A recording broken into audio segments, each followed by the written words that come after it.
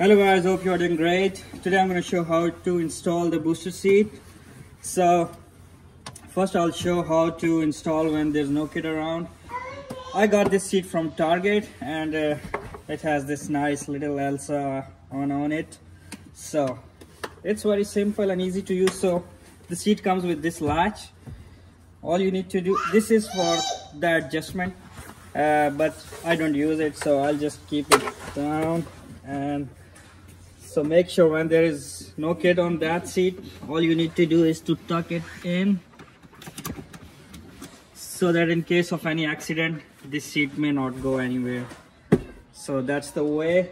And now I am going to show you how to install this when the kid is on it. Alright, she's 4 feet 2 inches long, and when the kid is around, you need to make sure that you just tuck this in, and this is the way for the kid. There you go. It's simple and easy. I hope you like it. If you like it, please subscribe my channel.